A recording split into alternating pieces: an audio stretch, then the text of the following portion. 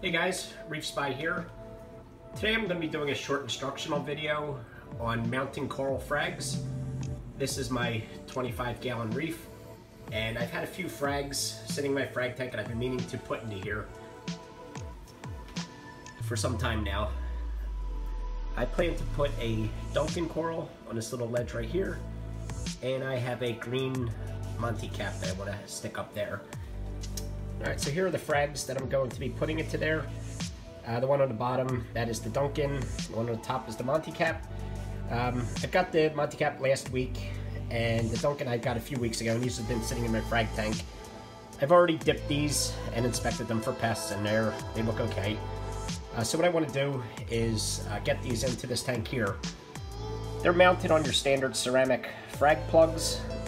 Now, some people don't like these, and they like to take the corals off of them. Other people don't mind. Me personally, I don't really mind them, because if I'm doing my job right, these things should grow and cover that, and you won't see it. The one thing I don't like are the little pegs. If you have the proper rock work, you can typically stick them into there somewhere, and you're good to go. Where I want to put these, there's nowhere to do that. So what I'm going to do is cut the stems off of the disc part of the frag. Use some coral epoxy and some super glue and glue these into place. What I'm going to use is just a pair of bone cutters. I got these from Bulk Reef Supply. Very handy to have if you're going to be working with frags at all. Now I will say, you do want to be careful, especially if you're cutting frags. Right now I'm not really going to be messing with the coral itself, just the frag plug. But if you are cutting frags, always wear eye protection. You don't want any of this stuff getting into your eyes, and could cause some damage. So what I'm going to do is just take this and cut that off. It's very easy with the right tool. So now I have my piece here. Just want to put some epoxy onto there and glue it into place. For the epoxy, I'm going to be using, I believe this was 2 Little Fishies aqua gray epoxy stick. If you look online, you'll find it. I tried a few different ones. This one seems to work very well for me. Comes in this nice tube. Just open it up. Take this out. If your skin is sensitive, you may want to wear some gloves for this. I've used this several times and it's never seemed to bother me. So all I do is just take a little pinch off of here, about that much should be fine for this one frag. I just want enough to use to mount this onto there. It's not really going to be holding any weight or anything, just enough for it to fill into the cracks and stick my frag plug into place.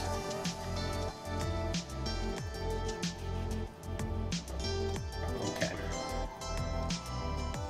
You can feel it just kind of getting a bit softer as the two chemicals mix together.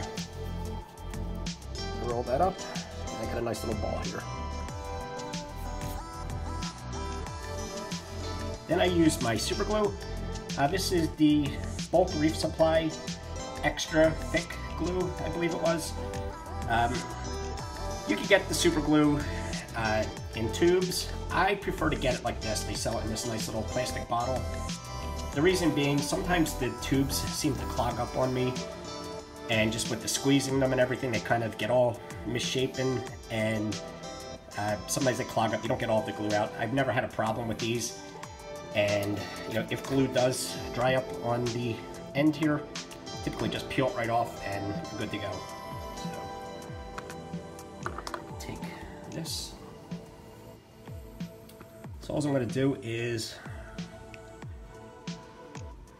put a dab of glue onto the end of this little ball I made. Take my frag,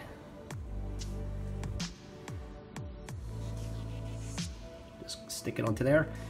Then I like to kind of mold it into sort of a point like this, and then put a nice glob onto the end there like that. Okay, now all I need to do is just take this and stick it in place where I want to put it. So Let me adjust the camera so we can see what's going on here.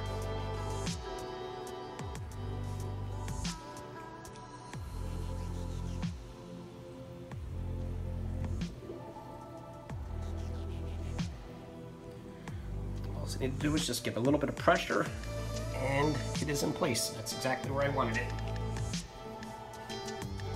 And that's basically it. You're just gonna let it dry, and that's where it will stay. And this method, the frag plugs seem to make a good connection to the rockwork. They stay in place. And since I didn't use an extraordinarily large amount of putty or glue, if I do need to move that, it's quite easy to just stick my fingers under there and pry that off and move it to a new location if I want to. I'm gonna go ahead and do the other one, but I think that will conclude this video. I hope this was helpful. Any comments, please leave them below, and thanks for watching.